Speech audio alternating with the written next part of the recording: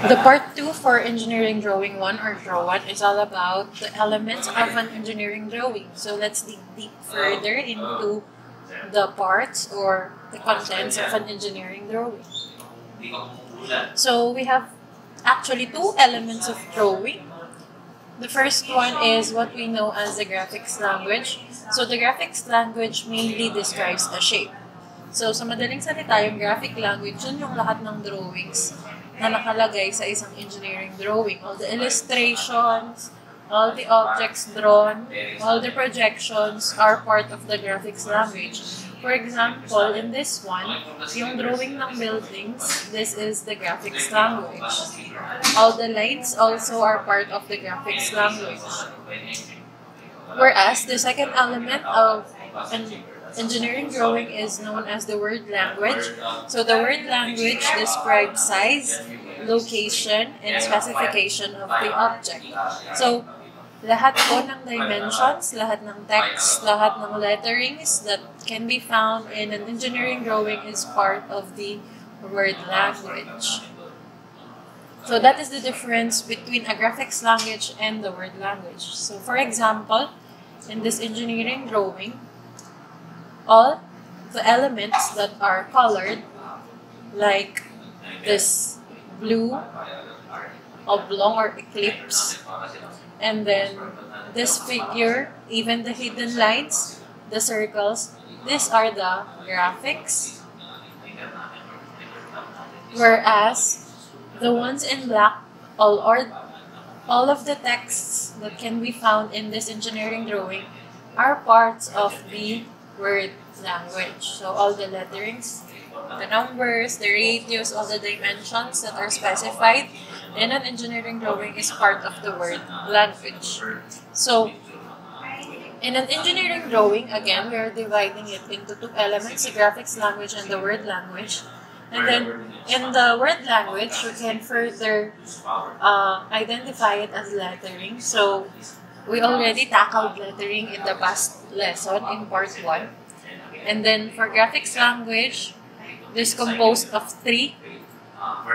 These are the line types, the projection method, and the geometric construction.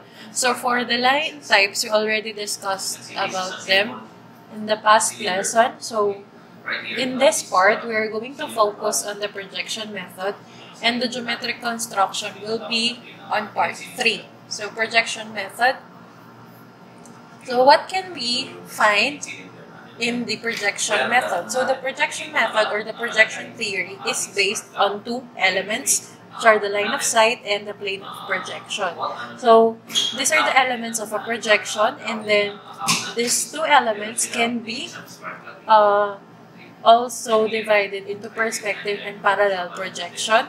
And then parallel has all orthographic and oblique, and then orthographic has multi-view and axonometric.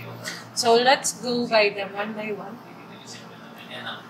So the projection theory is used to graphically represent 3D objects on 2D media. So for example, if you're going to construct a house, before constructing the whole house, the architect and the engineer will make your floor plans. So that is the 2D media.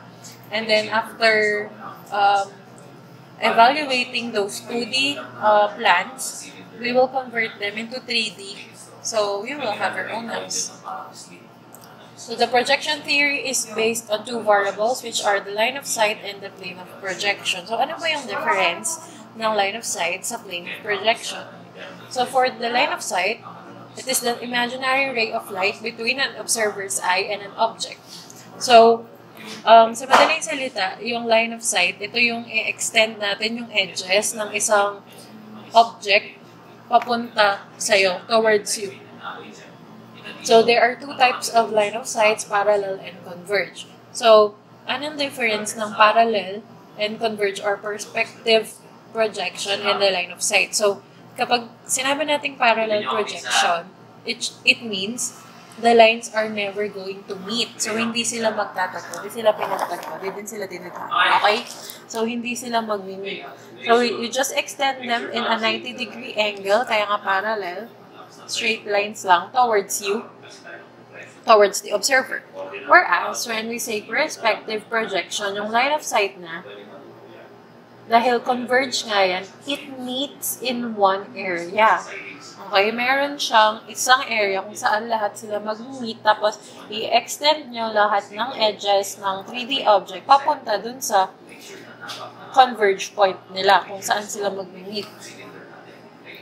And then, what is the difference between line of sight and plane of projection? So, the plane of projection is the imaginary flat plane which the image is created. The image is produced by connecting the points where the LOS pairs the projection plane. So, sa madaling salita, after projecting the line of sight, kapag na-project na natin yung line of sight, yung mga projections na yun, pag pinagdugtong-dugtong natin, mabubuo natin yung tinatawag na plane of projection. So, pag pinagdugtong-dugtong yung mga LOS, doon natin makukuha yung plane of projection. So, sa plane of projection, we also have the parallel projection and the perspective projection kasi galing sa line of sight. So, sa plane of projection, the difference between parallel and perspective is that pag parallel, we can get the exact size and shape of the object that we are projecting. So, kung titignan nyo dito, if i-analyze nyo, yung isang face ng object na to is yun yung pinroject natin. Nakuha natin siya exactly the same.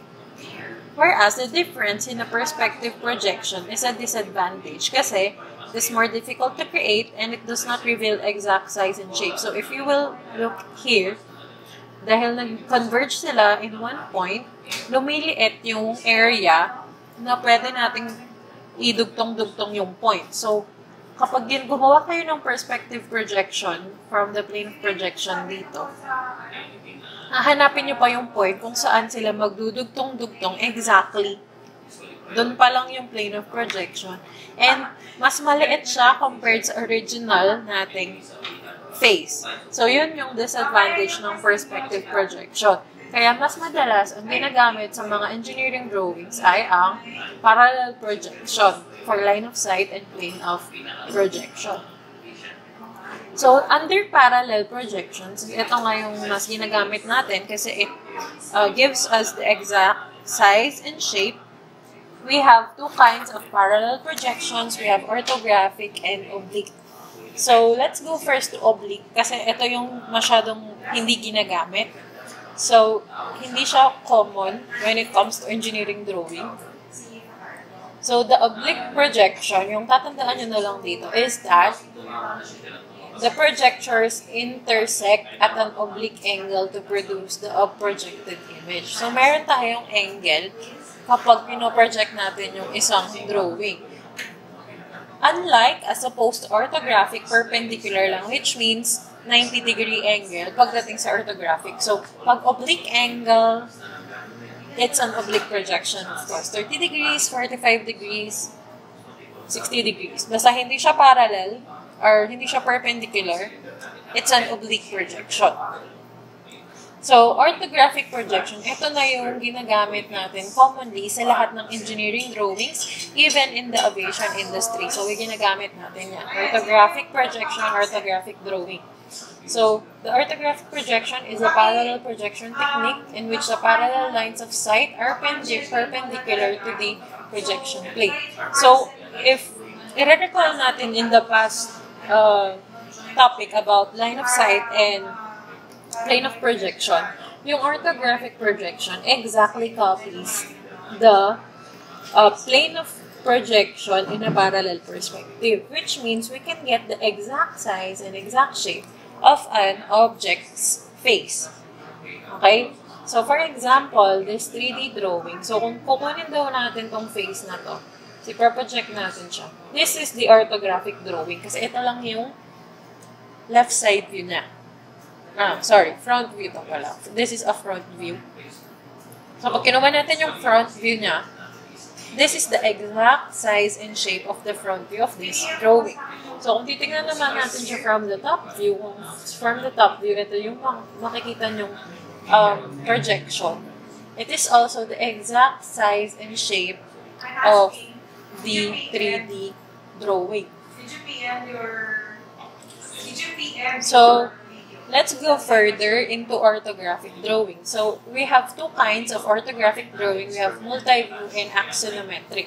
So, the difference between these two is that sa multi-view, these are two-dimensional drawing. So, lahat ng faces, nasa multi-view yan. Top view, front view, right side view, back view, lahat ng views is in a multi-view. While the axonometric usually is a 3D drawing. So, actually, sa axonometric, usually, ang ginagamit natin dito is what we call the isometric drawing. So, usually, yung axonometric, yung kinukuha natin yung isometric drawing, ito yung drawing na 3-dimensional na. So, mai-imagine nyo na ano yung itsura talaga ng binubuo nating material. So, let's further differentiate axonometric with multi-view. So, axonometric drawing, the advantage is that it is easy to understand. So, ito kasi is isang example ng axonometric drawing. Mga 3 dimensions na siya. So, we have depth. So, meron na siyang lalim. So, we have length, width, and the height.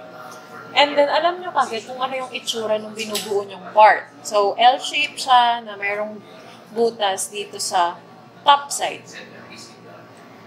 Whereas, the disadvantage is that meron tayong shape and angle distortion kasi it is in an isometric view. So, meron ka-angle siya usually ng 45 degrees or 120 degrees. So, nagiging obtuse angle yung right angle. Tapos yung mga bilog, nagiging eclipse. Pero if you will look at it, na nandito ka, this is the observer. Ito yung front view nyo. Ito yung front view nyo. And this is the right side view and this is the top view. So, ganyan yung pagkakatingin natin sa isang axonometric drawing.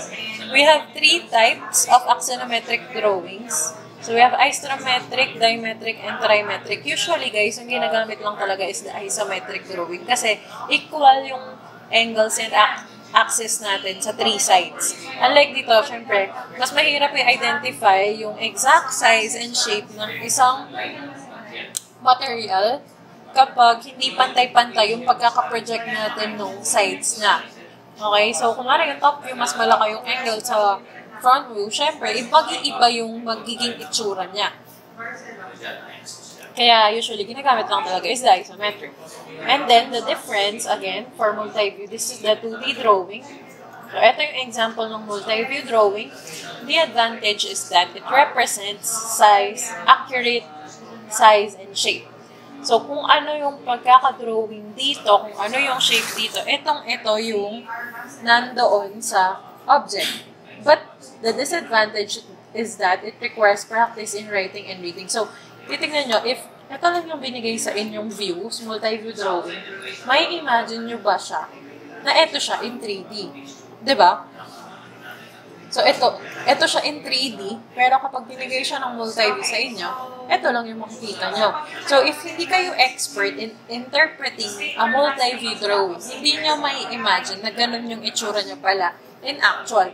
That's why, ang ginagawa natin sa engineering drawing is that pinagsasama yung multi-view drawing and yung axonometric drawing para hindi na kailangan masyadong mag-isip nung nag-interpret ng engineering drawing kung ano yung magiging itsura niya. Plus, included niya rin yung accurate size and shape nung bawat face nung object na yon. Kaya, minimix yung multi-view and yung axonometric drawing. So, we are going to use the glass box approach to identify. Ito kasi pwede tayong mag-convert from multi-view papuntang axonometric or vice versa, from axonometric papuntang multi-view. So, ang ginagamit usually is the glass box approach. So, imagine niyo daw na sa loob ng box yung object. Tapos, iproproject natin siya forward para sa front view, right side para sa right side view, and then yung sa taas for the top view. So, we'll be discussing this one. This is already the geometric kasi. So, sa part 3 na to. But I would just like to show you the 6 orthographic views. So, we have 6 orthographic views. We have the top view, front view, bottom view, right side view, left side view, rear view. Usually, in a very detailed plan, nandito lahat to. Kasi mas madaling identify yung ano tawag dito? May identify yung buong drawing kapag nandito lahat ng views niya. Siyempre, kung nga if may butas pala sa rear view na hindi natin nakikita from the top view or from the front view, siyempre, doon makikita natin siya. So, important lahat ng 6 orthographic views to specify kung ano yung mga bagay-bagay na nandyan. Baka iba pala yung material in the rear view compared sa front view, yung mga ganun. But, in common engineering drawings, 3 primary views lang naman yung needed. We all need the top view, the front view, and the right side view para makakonstruct ng isang axonometric drawing. So, usually sa isang engineering drawing, ganito siya lilitaw. This is the axonometric drawing or the isometric drawing projected into top view, front view, and right side view. Yan palang okay na kapag trained na kayo sa drawing. Yan pa lang yung makikita nyo. Alam nyo na siyang buuin. Tapos, since nandyan yung accurate size and shape ng mga parts, mas madali na siyang buuin. So, this is very useful when it comes to manufacturing processes. Kasi mas napapadali yung mga production ng mga materials. So, that is actually the end of the part 2 of Engineering Drawing 1. Projection exercises and geometric will be discussed in part 3. I'll see you in the next vlog. Please subscribe. Click that notification button. Char. Thanks for listening.